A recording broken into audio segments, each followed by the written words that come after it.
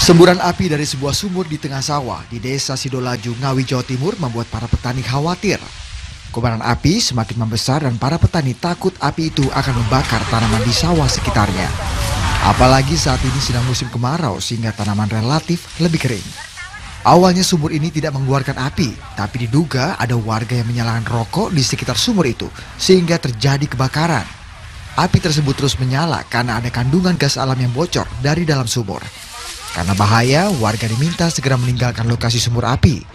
Mencoba mensterilkan daripada lingkungan, kita berikan polis lain, tanaman-tanaman dan lain sebagainya, kita amankan agar tidak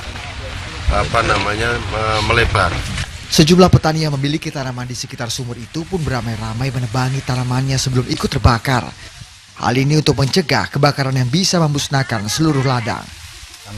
Ya, sudah diamankan. Antisipasi.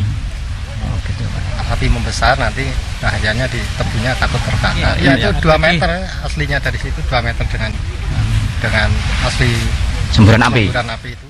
Fenomena alam ini berawal beberapa hari lalu setelah sebuah sumur di tengah sawah milik Saliban, warga Pelanglor, secara tiba-tiba terbakar.